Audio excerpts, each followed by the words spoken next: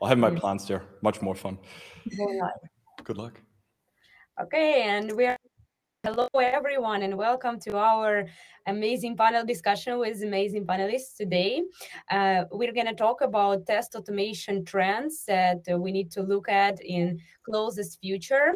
And I want to introduce the amazing participants of a panel discussion. And sorry, guys, but I'll start from ladies. So first and great speaker today to introduce is Ellinor Kwok. Ellinor is a pre-sales engineer and technical partnership manager. I'll talk about Ellinor a bit more once I will be asking questions, but interesting thing is that she helps a lot of clients to improve testing strategy and speed up their tests using the Genymotion cloud. Ellinor is from France, from Genymobile. So thanks for joining us, and we are super ready to listen all about the trends that you think about. Let's Ellinor say hi. Hi, everyone. Okay, cool. So we also have Thomas Carpentier today. I hope that I pronounced it correctly. Okay, Thomas is a QA manager, also from France, also from Genymobile. I can't say that you are all tester, but you have like around 14 years of experience of tackling different challenges in web and mobile and desktop. So I'm really excited to hear all the feedback about the trends that you're going to say. So, hey, Thomas. Hi everyone. Okay, thanks. And our last but not the least speaker today is Kerim Satirli, a senior developer advocate in HashiCorp, the Netherlands. And I'm super excited to hear the developer feedback, because it's super interesting always to hear, the other side, not just like the QA automation, how we think about the QA and what we write in QA, but also the different side, because nowadays I think we collaborate a lot around automation. So I'm really looking forward to all the technical feedback that you're going to have. So, hey. Hey, everyone. Thanks for joining us today. Cool. Yeah, so I want to start with something that we had before, like, let's say, 5-10 years ago. It was extremely easy. We had like Java, Selenium, I think, running on the single machine. Everything was super easy, super trivial. And now the test automation actually has grown completely. And I would start with something general. I want to direct the first question to Tomas. Since you're the person who worked with different challenges during a long time, like with desktop and mobile and web, I wanted to ask for your opinion, like if I would be the person who wanted to start with test automation, like right now, or I would be like the test automation engineer who wants to grow in something like, trendy, what would you advise? Like which languages, frameworks, what to look at, what to think about? Good question. So maybe we can start with languages, after that with framework, and I will answer to what manual QA engineer have to learn, wants to learn automation, what it should do. So regarding language, I think it depends of your skill, and also company skills. Because I would say you need to have a discussion with all the team, testers and developers, to select the most common language you can have in the company. For example, if you choose Python and other people in the company are some skills with Java or JavaScript, you will be alone in your team. You will take the risk to not receive a review about your testing code. You will take the risk to not have answer if you have a language issues. It's like a strategy with all the teams, because all languages like Python, Java, Golang, JavaScript can be used. No, go on. It's interesting to think about it. Yeah, about framework, I think it depends of your application. If the application is developed using React Native, it could be easier to use Detox as a testing framework. If it's a native application and you want to run your test on Android and iOS, you will take a look on Appium.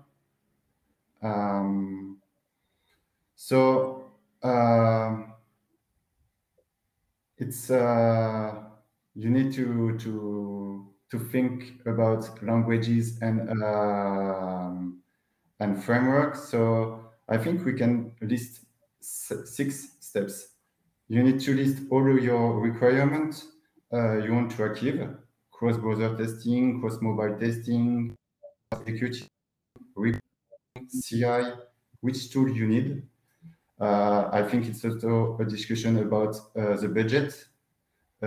If you can use open source or commercial frameworks. You need to define the technology stack: mobile, browser, Android, iOS, languages. You need to analyze and compare each tool. And finally, make a proof of concept. If you are if you have some skill with Python and the application is in React Native, maybe you need to make a proof of concept with JavaScript to see if you are confident. Yeah. If you are confident with JavaScript languages, it's so. Okay. Yeah, it makes perfect sense. It's like currently we have to sum it up, if I got you correctly, we have a huge variety of the things that we actually can use. And it should really depend on the team, project, and company setup that you have in order to choose it. Okay, guys, anybody, girls, anybody wants to add something to this one? Yeah, I think I totally agree with Thomas. And when I talk to clients, because we are like selling Genymotion, it's around like Android, and talk a lot about mobile automated testing. And when we talk to a lot of people, they don't usually go right choosing one solution. They're evaluating different solutions, and then they kind of analyze everything, compare tools, budget, technology stack around there. For the team, it's a good one that everyone will use, and not try somewhere when you just buy it. So for me, it's like you have like a really, let's say, people just don't go directly in one tool. They just test a lot of things and then they make the decision, final decision. Okay, Kerim, do you want to add anything to this? I think no matter the industry you're in, no matter if you're testing front end or back end, or infrastructure, it's hard. You need to have a good strategy, and it's usually only takes a few days to realize this one tool you thought could do everything will not in fact cover everything. There's always a step back that we need to take and realize that, hey, you know what? We're getting 90% coverage. That's great. That's 90% that we didn't have before. But those remaining 10%, they can really be troublesome. Okay, cool. So it makes perfect sense, because right now a lot of the solutions that we are like, market is really fast, so we need to pick valuable solutions, like I said, by picking the correct strategy. And it's not really it's funny to say it in the trends discussion that it's not only about trends but also about really thinking about your project and all the aspects. And let's think a bit about something different. If we're talking about the way we kind of run our tests, if we have chosen something, like we decided, I don't want to work with JavaScript, I want to work with something else. What about like where we run our tests? Do you think like this one was going to be first for Ellinor? Like, do you think we're going to have this cloud future, like running everything in clouds, or it's gonna just die in some time? Yeah, I think we're not there yet, like everything in the cloud. when I talk to a lot of people, they just say, yeah, sometimes they are just looking for cloud because they have everything on premise locally, and sometimes they see that they have troubles maintaining setup things, and they want to try to go on the cloud. But usually, sometimes when for years you have been in the, having everything locally, you get the security teams, or sometimes they just say, yeah, we are not there yet for the cloud because we are in terms of data leaks and etc. Sometimes they just block everything. But we see that for years we have more and more people going into cloud. But yeah, we're not there yet. And I think that we have some polls, and I think that Yevheniia, you just published them. Just wanted to ask you, what are you already using tools on the cloud? Are you using a mix of this? And also, if yesterday you went to our talk, we discussed about cloud mobile testing, and we see that people are doing local cloud, but yes, and especially I'm going to talk about Android because this is like the thing that I know the most, but especially with a very fragmented Android market, we need to test on different kind of configurations, Android versions.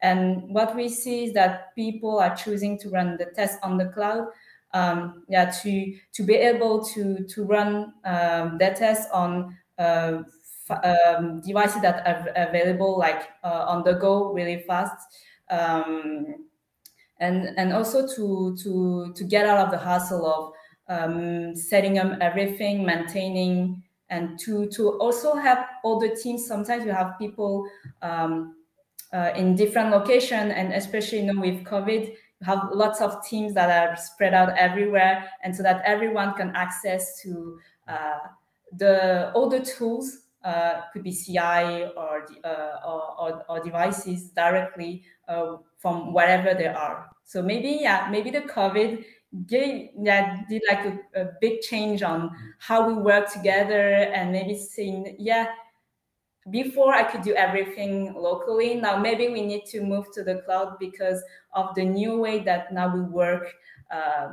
People spreading around. Even if this conference is virtual, and you have everyone talking from a lot of countries, so this cloud thing is really changing everything now.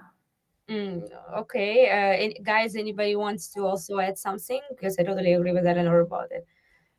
Unsurprisingly, I agree with this as well. I mean, with mobile devices, testing in the cloud just makes more sense. If you're a small company, you can't, it's financially irresponsible to buy hundreds of devices and test, especially if you know that you only need them at certain parts, right? Spin them up in the cloud, everyone can use them, and when you're done for the day, release them for the next group, so somebody else has to pay the cost for that. Much better. Thomas, do we want to anything? No, I agree with Ellinor too, and what I see, it's as a QA manager, I've discussed with other QA manager from other company, and one of the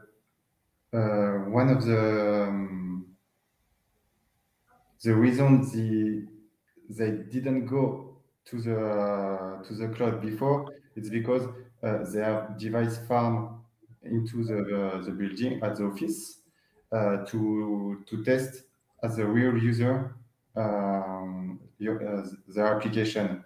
But now mobile devices on the cloud are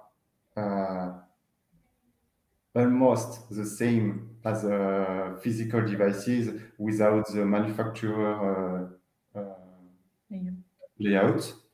And with the COVID, everyone were at home, didn't have access to the physical devices, and it will expensive for the company to buy 1 to 10 devices per developers or per testers. So the cloud is a good solution for everyone.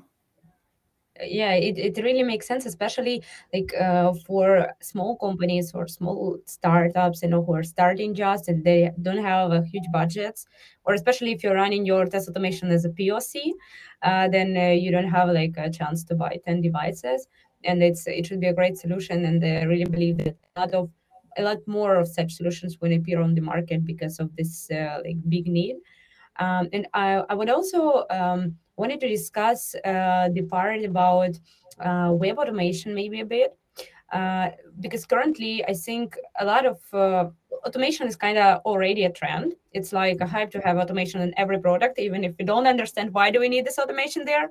But so many people already have tests, and I think that the next kind of challenge for tooling that we are getting is the scalability and the budgets, because like on our side in Wix we run around like thousands of tests and they appeared so fast, and we run in lambdas, we run them in parallel, and we really think a lot about the cost and about the scalability. So we'll have thousands more tests soon, and we are choosing the technology according to that. So what do you think about scalability, about the budget? Do you know about some tools to look at that can give us such, or maybe some, I don't know, some advices around it? Anything like anybody can start. Yeah, maybe I can start.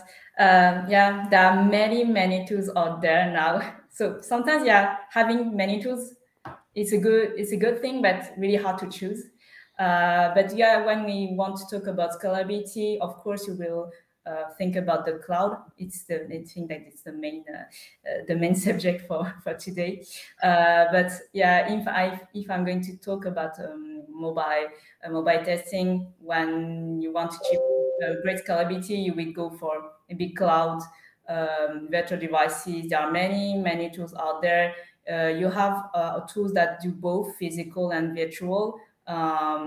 You have a browser stack if you are into the, let's say, web testing.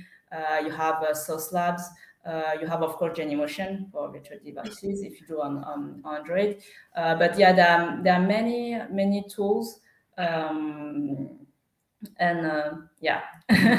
and yeah, in terms of costing, usually, yeah, physical devices can be a bit expensive, but you need to do like both mix of virtual and physical devices if I'm going to talk about mobile automated testing. But yeah, sure, for me, there are many tools, and I wouldn't recommend, let's say, just go with one. It really depends on, yeah, what you want to set up everything in your company, depending if Thomas was talking about the skills of the people, in terms of also costing, because the one who will decide will be, let's say, your boss or your company. So you can be like, the QA guy that did all the testing and saying, yeah, I want this solution, but at the end, it won't be you who will be purchasing, the product. And sometimes it can be, a bit frustrating that say, yeah, I think that this is like the best solution for me, but yeah, at the end, maybe your company you will say no, and you will need to look out for another, let's say less expensive solution or something like this. So for me, I wouldn't, let's say, go for this kind of solution. You just need to go what solution there are out there, and then just try to find the best one for your company, and in terms of cost and scalability. It's like a real, expectation reality advice, because we love to read and write and listen for panel discussions about trends. But in the end, we need to think on the one hand on what like you said, your managers and what they see as like value of the automation that you're going to have. And maybe if you want to have something like a higher budget and such, maybe try with some solutions that go trial in the beginning to show the value, and then to invest more on that, not to go all in from the day one. And Kerim, what would you say about like the DevOps and infrastructure part? I know a lot of actually test automation engineers nowadays are getting those DevOps skills as a must-have. like we're becoming software development engineering tests and all such. So what would you think will go there? Like what will change or what changed already? Like how do you see it? It's an amazing trend to see, right? It's people upskilling and getting new skills and getting into a different type of their job, and therefore getting a better understanding of the whole testing flow. I think that's, to me, that's always been the biggest thing. I started out as a front-end engineer, became an infrastructure engineer. Now I talk about infrastructure software. And every time I look back, I'm like, man, I would love to have all those front-end testing tools available. Because for us, let me give you a quick example. We're deploying an app that runs on AWS or something, which means we need to deploy a domain, we need to have networking, we need to have a database, we need to have a server to run it on. As an infrastructure engineer, I can test those 5 things and make sure they are running, but then I need to deploy the application. That's something maybe I don't have any understanding of. So I need to work together with my team, and only through the collaboration can I actually determine, like, hey, is the thing that I deployed that my test says is okay, actually okay? It's great to see more people flocking towards the area of DevOps and understanding that we're not going to win. No one of us is going to win if we keep a silo mentality. We all need to just collaborate more. Okay, that's the great one. Actually, it's already moving us closer to the people aspect of the trends. Although I want to ask one last question for everyone. Like I recently hear in a lot of conferences this trend to talk about the AI. A lot of AI everywhere. The AI. So which solutions, like let's say if I want to search for some solution, or even if I want to develop some solution, because we also have now a lot of people who contribute to open source frameworks, and this is like one of the ways you can grow like publicly. So what do you think, what are the solutions in terms of the AI, maybe like the ideas to develop in future that will appear in future, or what do you think? I'll go first. Yeah, sure.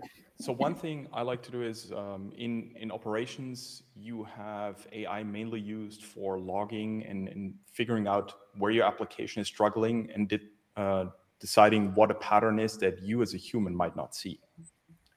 Beautiful part there is the machine will identify, hey, there's a pattern, you're losing customers, but you wouldn't be able to see that because the drop-off is just small enough. Have that system write the test case for you in the sense that, hey, you're seeing this, so you now know what to monitor for and what to test for. I think AI at the level of writing the full test, we're not there yet. And I think that's good, because there's so much stuff in there that we know because we built the system.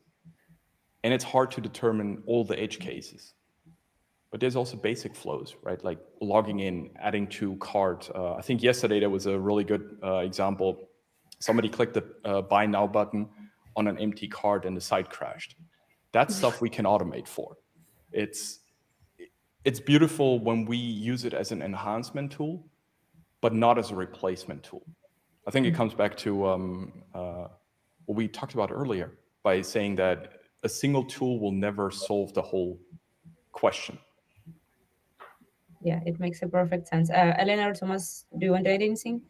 No, I think I totally agree with you. Even when we talk about automated testing, you can't automate everything, and that's why you have exploratory testing, when you still need to go, let's say, manual testing, to think about all the other test cases that automated can't do. So yeah, totally join Kerim on that. Okay, Thomas, anything from your side?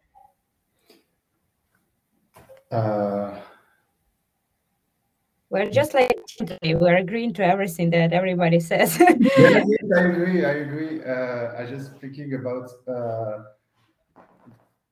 community open source tools are involved day after day, and I think cloud today is mobile testing was the question yesterday. Cloud is today, but AI will be the next trend for for mobile test automation, because we need to improve the speed of your test. We need to improve the fiability. We need to be more secure, because mobile is everywhere now. So yeah, I totally I think it's my opinion, but what will happen, I don't know. Okay, it makes perfect sense. And about the open source, I think for a lot of the companies, like we did with the detox, we like an open source. So it's a great chance, I think, for frameworks that was born inside, to become bigger. And cool question from Kerim, like in chat. I think bringing AI into this is something that we kind of should look into. Maybe about making tests smarter in terms of flakiness, because flakiness is something we suffer, I think, the most from, about understanding if your test is fine or not. And especially the running time, which is super critical when you want to have this fast feedback loop. So once again, totally agree to all of you. And like I said, it's moving us a bit to the people aspect. What I wanted, like really fast, I want to start with general thing. Like if I am growing now as test automation engineer, what are the specific extra skills that we didn't have before that we think you need to grow? Like we talked a minute ago about DevOps skills, for example. Like I don't know, Ellinor, Thomas, do you think about there are some extra skills that we need to grow 2022? Yeah, do you want me to start? No. Yeah. So I think now I think that in the attendees there are a lot of automation engineers, and I think you are maybe mostly like you need to be, you have like to have soft skills, what I call about it, that you have to be creative, curious, and also how to work in teams, because usually you are not alone. And Thomas talked a lot about working in teams. And Thomas here is our QA lead, and he's not only writing tests, but he's thinking broader and trying to find what is the best testing strategy for the company. And for me, having soft skills is really important, and you need to always look what's out there. And I think that most of you are just going to the conference and trying to learn a lot of things, to have like more material, to think broader, and to be always keeping learning. And I think that you need to be curious and see what's there, and we see that tools are evolving, and if you are not, let's say, stay behind. yes, you can stay behind and trying using tools that are not that now efficient than before. Yeah. Yes, I agree. I just would, for my experiences, I was in charge of writing tests, and I was focused on it before. But since a few years, I think about where and how to run this test. And since 3 years, I think, I discovered some tools to create a test infrastructure. And I can talk about Terraform. It was a great tool to deploy and some devices on AWS, GCP, or other provider. And it's my experience. So you need to be creative, like Ellinor said. Kerim, you want to add anything? I do. I love the question. What kind of skills do you need as a testing engineer? It really comes down to, first of all, the answer is all of them. You need all skills, because all skills will be beneficial, but focus on what brings you joy. My background is infrastructure engineering. So I'd be most interested in seeing what happens when a user in a mobile app taps the like button and how that translates into the database, and actually making sure it's translated correctly. but maybe you're interested in joining a remote session with your support team to see what the user is seeing. We've got tools for that. We can join a user live even if they are 1,000 kilometers away. It's perfect. There's so many different aspects that we can learn from and understand things. Maybe when you're on the infrastructure side, you're going to learn about networking. Maybe that's not interesting, but maybe going back to soft skills, you join your support team, you join one of those sessions, you have to deal with the empathy of the user. Because you built this tool, you tested this tool, you're excited about this tool, but your user is trying to use it and it's not working, and it's really frustrating them. And you have to deal with that situation by hopefully being kind, by hopefully understanding that the only reason that person is frustrated is because they're excited about using your tool, but it's not working. There is so many different aspects that you can focus on. My main advice is focus on what brings you joy, where your passion is, and dive deep, dive really deep. That will help your career, will help your personal happiness, work-life balance, and it will help your company. Everyone wins. Oh, it was like, you know, a life strategy thing. Yeah, it's I just want to summarize what you all guys just said. A lot of it's not already about just writing tests. It's about solving some challenges that you've met on your way, and about doing it with the curiosity and with doing what really makes you, you know, passionate about it.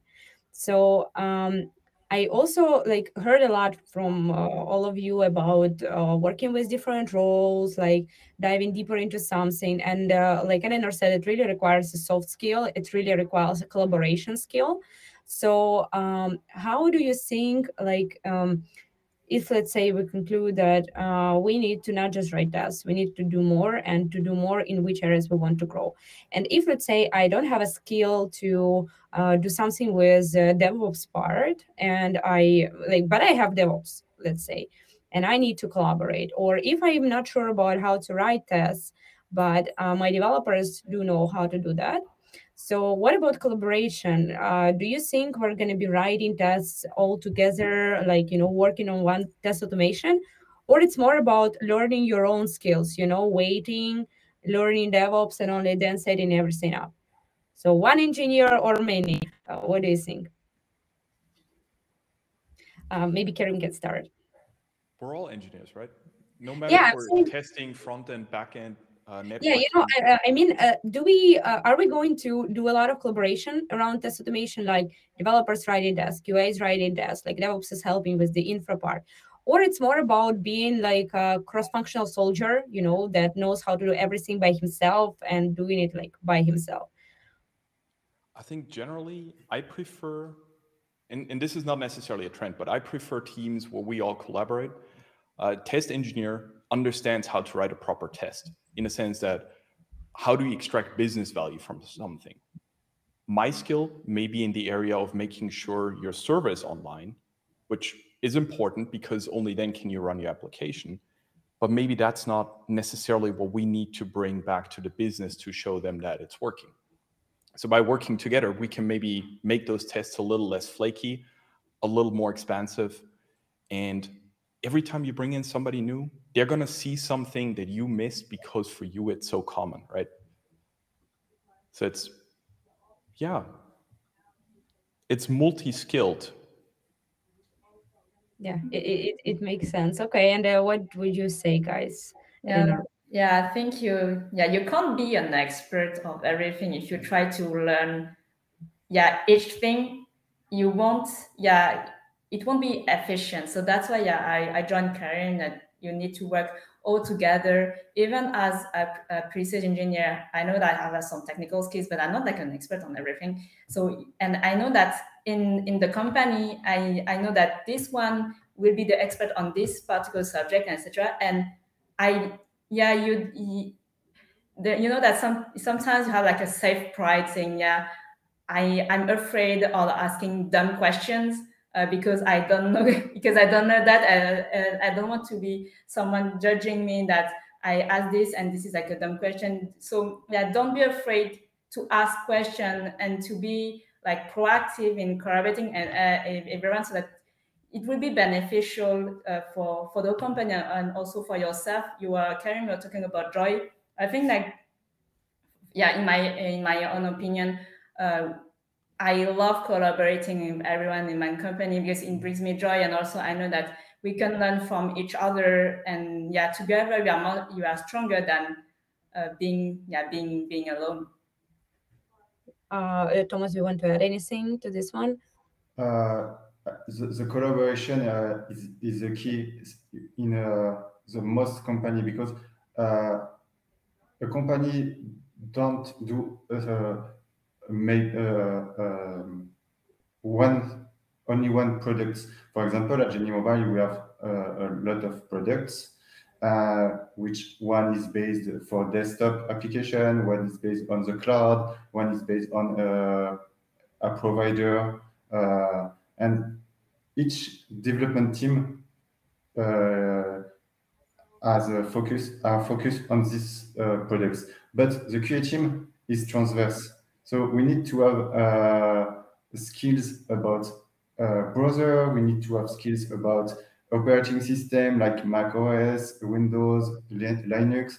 We need to have skills about provider like AWS, GCP. We can't know everything. So as Kerim said, we are multi-skills. Okay. I would also add that probably when we are when we have all those people who can help us with some specific challenges, like example like DevOps, for example, we still need to be T-shape a bit, like all of you said, right? Just to understand at least what you're going to request. So it's I think we're a bit moving to this. That's what I see in my company and some other big companies. We're moving to this kind of quality assistance model when QA is a bit more like, collaborating and orchestrating the things that is around him. So you basically have many aspects of what you need in order for your test automation to run and to be effective. And you have different people you can request help from. So you need at least to understand some basics in order to know what to request from them, like to give requirements, to get the correct solution in the end, even if you're not implementing it by yourself. So I totally agree that you cannot learn everything, but at least probably some basic knowledge would be like a must-have, so you will understand what you need for your specific case. Okay, cool. So I think I want to have one last little thing before we switch to the questions. So first, people, if you are there, please, I encourage you to add your questions to the Q&A if you have them, and to participate in polls that we've published. Guys, one advice, what you want to give people now to be in trend, let's say in a year or two, to grow, like one advice from each of you, please. Let's start from Ellinor. Yeah. Yeah, really think about the advice, but yeah, I think that, yeah, we were talking about a lot of subjects, cloud, collaborating. So yeah, I think what you will need to look for, I don't know where you are at in testing, what kind of tools you use, but yeah, I think that if I need to give some advice, collaborate. Yeah, I think that was the collaborate with each other and find the tools that you need all together. Nice. Okay, thanks a lot. Okay, Kerim, what would you advise? I mean, honestly, what Ice Ice Baby said, collaborate and listen. It comes, Vanilla Ice, the song is obviously Ice Ice Baby. Think about your technology and think about making it boring. Exciting technology is great for a conference talk. It is not great when it fails. Make things super boring so they're easy and easily testable. And only add fancy stuff and experimental stuff where it absolutely makes sense for you and your business. Okay, great one. Cool, thanks. And what about Tomas? What would you advise? As we talk about testing, I think for me it's to test your idea you need to try, and find the good language for you, the good tools, the good, yes, test your idea. Oh, it makes a perfect sense, because I really think that nowadays a lot of people are looking for big solutions that have big communities and something that is like ready to work with. But eventually, the best things appear when we experiment on our own projects and developing our own interesting things. So, like testing and creating maybe some POCs, like we said before, could be a nice thing to grow the market also, because I believe that we are talking about the trends now that appear on the market, but trends appear depending on the customer needs, right, Ellinor? Like you're, I think, the best person. I hope you agree with me here. But so our needs develop the market, develop the tools that we have, and we as engineers that collaborate and contribute to tools actually also develop them.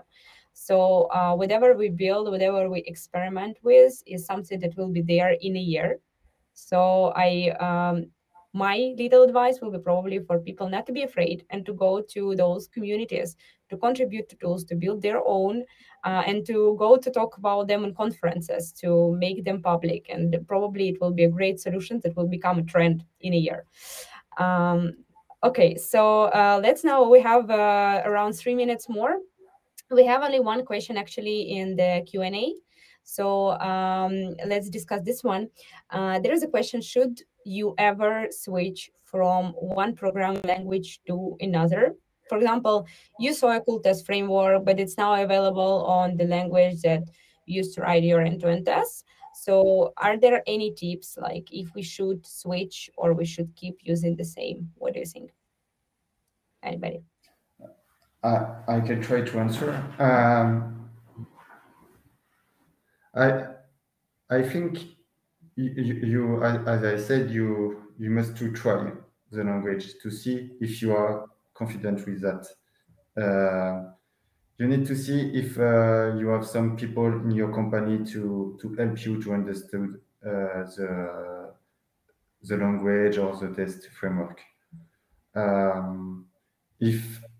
If it's community tools, you can ask to see if your language will be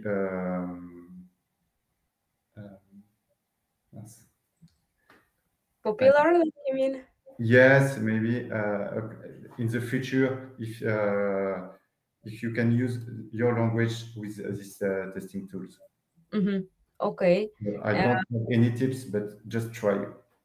Okay, yeah, you cannot know before you try it for your own project. Okay, Ellinor, what would you add for this one?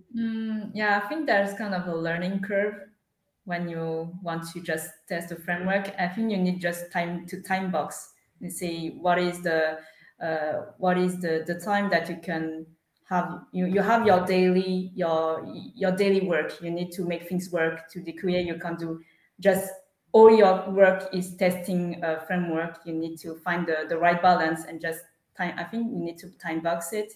And yeah, and as Thomas said, try to, if you have other people in your company that have this kind of skill, you can ask for sure.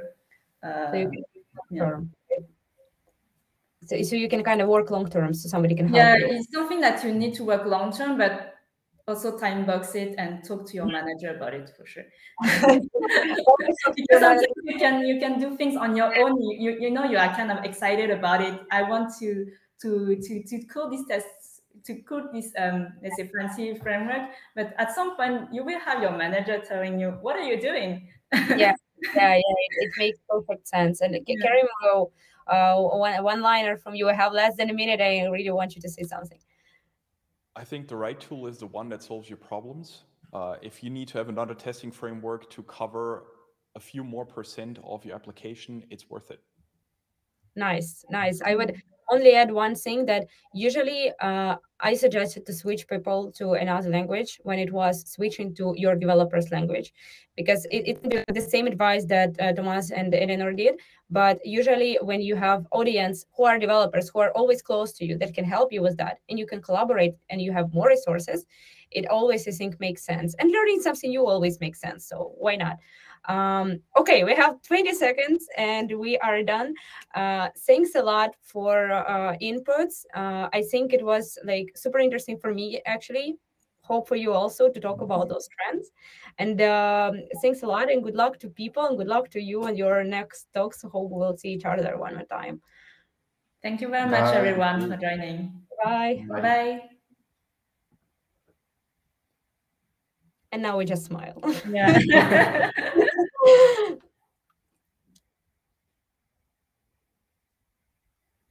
Okay, and we